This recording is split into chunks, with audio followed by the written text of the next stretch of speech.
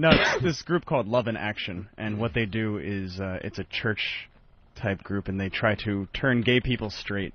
Ooh. Yes. And so basically describes what it is, and then there's two guys that both went to it, and one of them is now, quote-unquote, straight, and the other is against the group. So they were both gay. Yeah.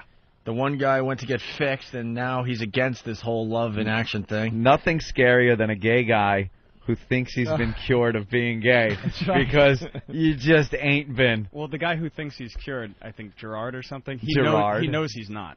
Really? Yeah. But he thinks he is? Hear, yeah. All right. All right, why don't we get to the audio They have a kit they give all members. It's a Bible and a hammer. Just go talk to them for a little while.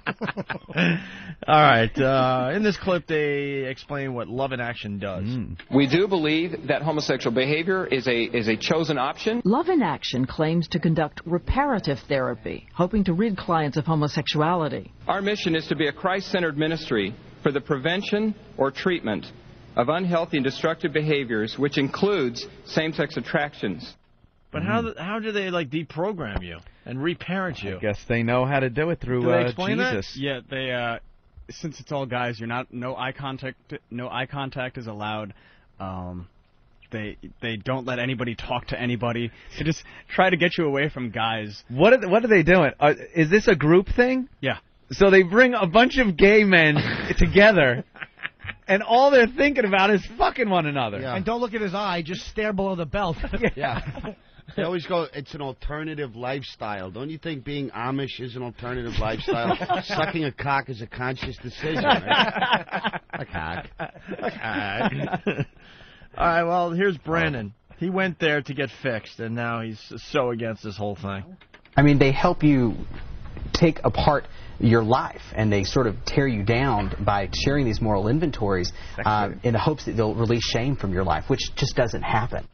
No. That doesn't sound like it would work if you really love man-ass. That ain't going to happen. Are they in a classroom or are they in a camp?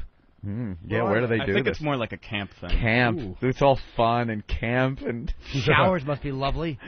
Short shorts. Don't look into each other's eyes. You don't want to break the rule. You're just staring at his pubic hair. They're all dressed like the fag in This Boy's Life with the fucking little Boy Scout scarf tied around the neck gently. I shoot for the pink team. They have to get 50 showers so they don't shower together. There's 50 of them. 500 bars of soap laying on the floor. They're not allowed to pick them up. I told you to leave that alone. Yeah, brand new bar has to be unwrapped again. Wow. All right, more Brandon here. I think it's absolutely wrong. The faith community can no longer continue to embrace programs like this that promote exclusion when Christ promoted inclusion in his kingdom. Yeah, they get that whole religious angle, and I don't know. So I wonder, are they just throwing guilt at you and saying it's wrong if you're a Christian? Yeah, pretty much that, this is your choice because, God doesn't make you this way. And yeah, no matter what they say, no matter how much the gay guy is saying, look, I'm like this. I didn't choose to be. This is what I'm attracted to, and that's it. They will probably say, no, you're choosing this. All you need is to let Jesus in your life. And the beautiful thing is, look, I hate to break it to anybody, but if Jesus was around, long hair, and he would have been a flaming liberal. Honest to God, he would. You think so? Absolutely. Jesus would have appreciated the gay lifestyle. He would have been tolerant of it. He would have been a flaming liberal. Yeah. He would have annoyed me. Yeah, absolutely. Yeah. Tolerant. That was all it was about. Loving everybody. He would have been a flaming. Yeah, but nice that Catholic Church got their hands on that preaching and the Bible and interpreted it and said no gays allowed. Hey, forgave the criminal on the cross. The guy's like, I think you are who you say you are. He's like, all right, it's all good. Come on. He stole something. He wasn't sucking cock. Doesn't matter. Big Maybe difference. eventually he would have. Big difference, Jimmy. All right. Here we go. Gerard. He went... Gerard. He got fixed.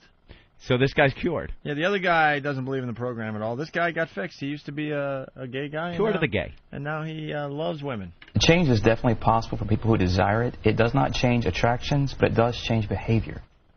Guy still loves the cock. Guy still wants the cock. Guy don't touch the cock. Now it's all about the pussy. It doesn't change attractions. No. So this guy is saying, look, I still just love the man-ass, but I'm going to try out the chicks. He loves women with a few adjustments. Yeah. Hi, Daddy. Hi, Big Dick Daddy. Wants his woman to wear a strap-on. And not shower for a few days. Smell a little manly, a little musky. Jesus. More Gerard. You say you have guardrails now Right. that will help you marry a woman? And what does this mean? I have guardrails for my behavior, not for my attractions, but for my behavior. So there are certain things that I don't want to do based on my faith. And there's hundreds of thousands of people just like me that have these same guardrails.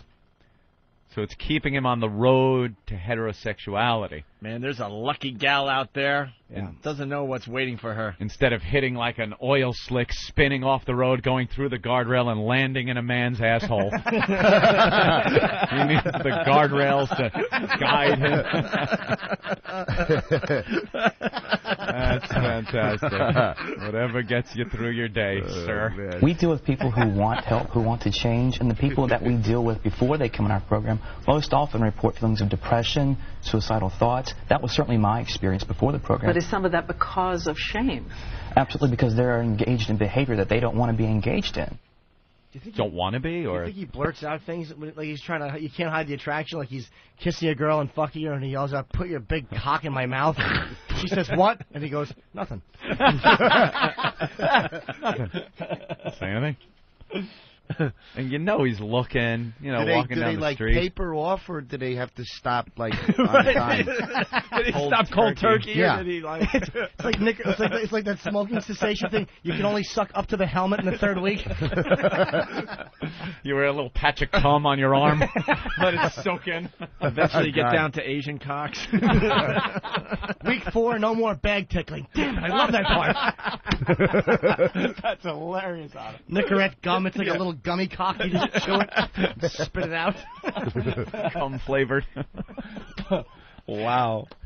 Based on my experience, I did not want to embrace homosexual behavior because that was not what I wanted to do based on my deep-rooted faith. So this program helps me align my actions with my faith. Put some rock salt in his Vaseline. That'll learn him. But he still likes men, wants to have sex with men. He's just chosen not to. Right. To stay in line with his religion now. So what he does now is when he's going down on a girl, he'll like force out a huge shit and then suck it back in and force it back out. So this way no one gets hurt. Oh, God. One more clip. We're running out of show. That's why I want to push forward here. Jesus. Should we force people into this program? Should a child, should a teenager, should anyone be forced into the program by their parents or just even coerced? We respect the parents' responsibility Suck to that raise their cock. child as they see fit. I think there are major concerns that parents should not feel forced. I mean, the parents felt shamed by the church to do this, and I think it's unfortunate that they had to make the decision they made. It's very dangerous. It's also important to note that we don't have any kind of guards, no locked doors. The teens are not forced to be there. But the child is still submissive to the parents' wishes and to the financial and all the other ties that go there. It's not like you can just pick up and leave one day. But we all agree that teens don't always want to do things. I mean, should teens not be allowed to go to school because they don't want to go to school? Of course not. They strap him into a chair like Clockwork Orange and hold his eyes open, and every time they show two cocks bumping, they electrically shock him. This time tomorrow, you'll be healthier still.